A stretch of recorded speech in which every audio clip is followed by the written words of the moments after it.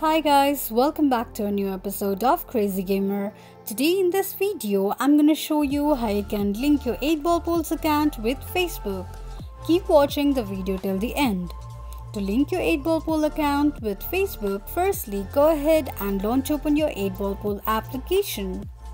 The home page of 8Ball Pool application will appear on the screen. Click on Login with Facebook option.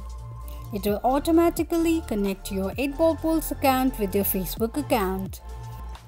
This is how you can link 8Ball Pool account with Facebook quickly and easily just in few steps.